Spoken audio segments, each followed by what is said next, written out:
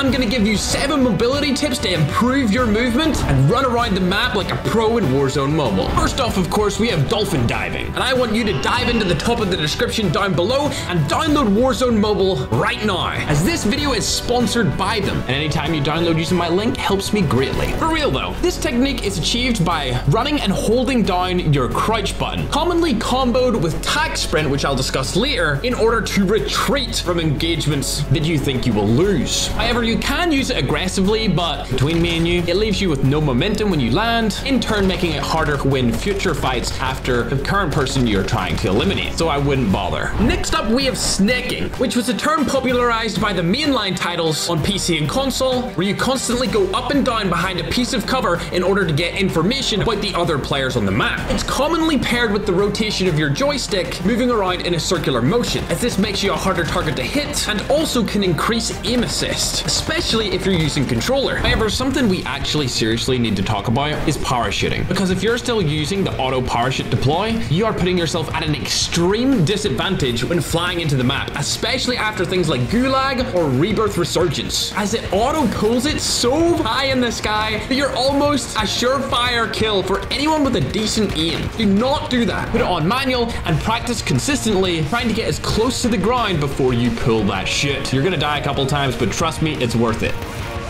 What? Oh, that.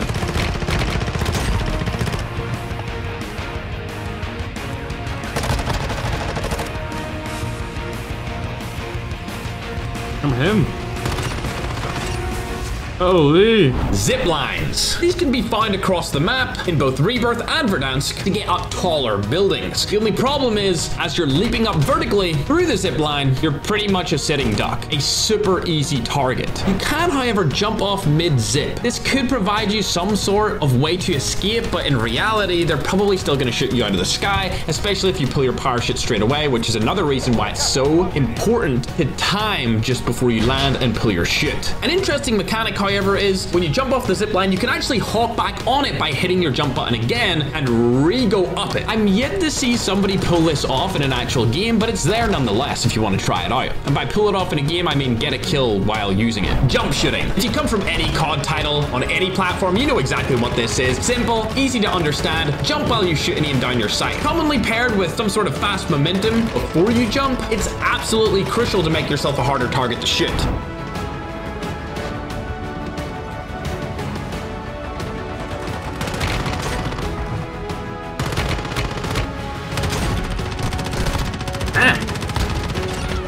Riff is dead. You know about killing Riff.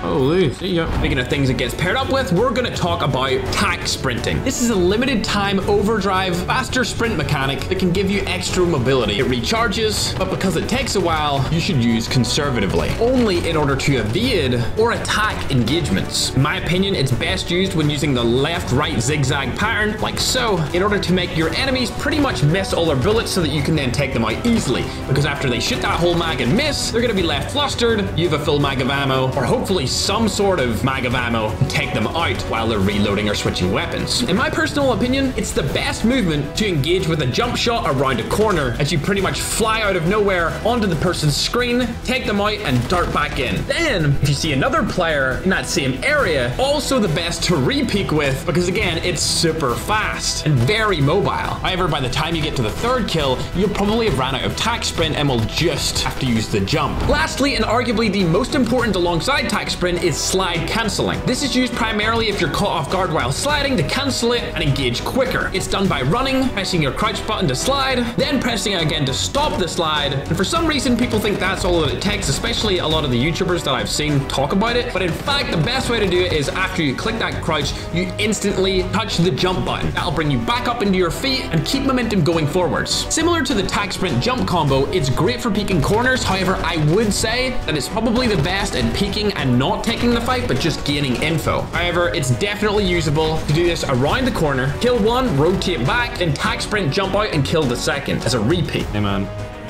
this doesn't need to be this way. Hey man, doesn't need to be this way.